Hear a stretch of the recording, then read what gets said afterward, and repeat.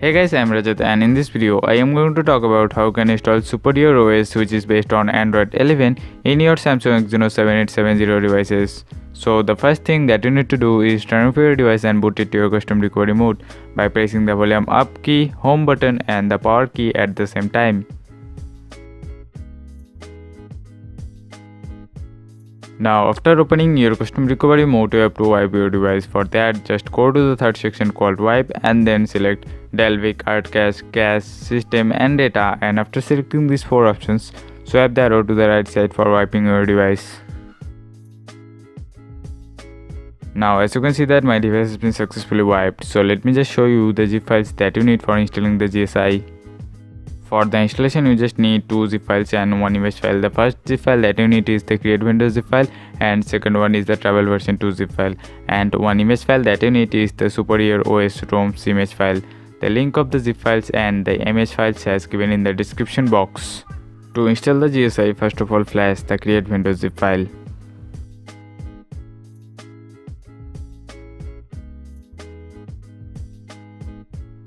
Now once you have done with the installation, just reboot your recovery mode.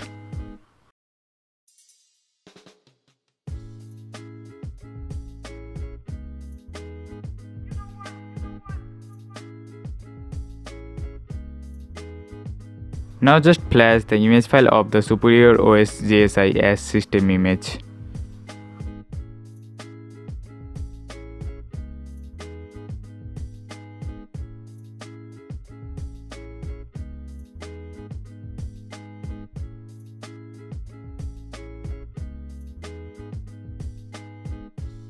Now as you can see that the image file has been successfully installed. Now just go back and flash the travel version 2 zip file.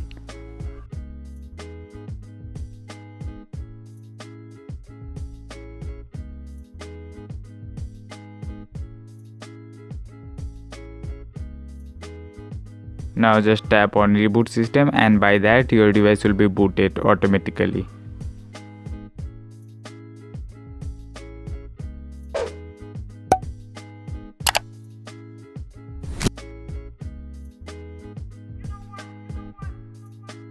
So here is our SuperiorOs GSI which is based on Android 11, and in terms of the OS you will get all the applications as pre-installed. Let's see the camera is working or not.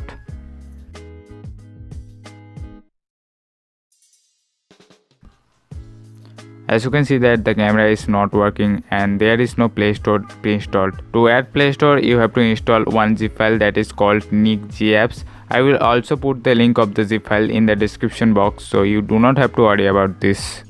In terms of the software information, it is the SuperiorOs official GSI which is based on Android 11, and in terms of the Android security patch level, we are getting 5th September 2020 security patch, and the kernel that we have used in the installation time is the Edge kernel. So that's it all about this video. If the video helps you, press the like button. If you are new to this channel, please subscribe to this channel, and guys, I will talk to you in the next one. Bye bye.